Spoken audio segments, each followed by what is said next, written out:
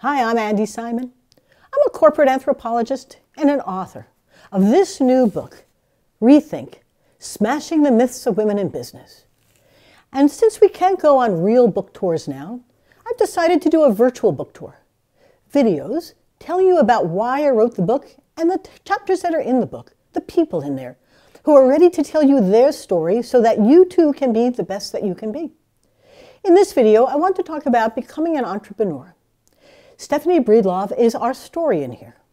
Let me read you the quote that starts her chapter. "The future belongs to those who believe in the beauty of their dreams." Eleanor Roosevelt. Do you have dreams?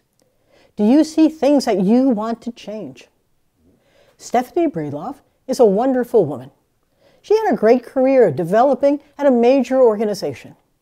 And then she had her children, and she began to see the difficulties of having both a home life and a work life, that blended life challenge.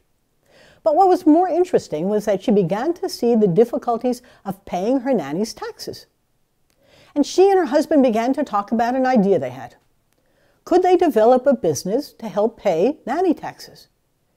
And she tells you in the book her story about how an idea, a kernel, began to develop into a business. There was no venture capital. Her parents and his parents both said, don't do that. Women don't become entrepreneurs. That will never work. That's what entrepreneurs always hear until she does it. And of course, that was obvious. So she built a wonderful business, Breedlove and Associates, sold it to care.com, and the rest is history. But her story is yours to share because she wants you too to know how you can become a successful entrepreneur. And while it's hard, everything's hard. So now's a good time to rethink your own life's journey. Where are you? Are you stalled or stuck? Did you always want to be in your own business? Can you do it? Stephanie could, and you can as well.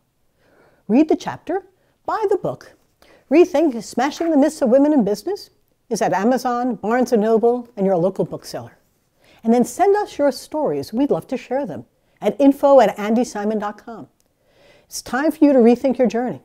I want to say bon voyage. Let us share it with you. And remember to send your story to info@andysimon.com. Bye for now.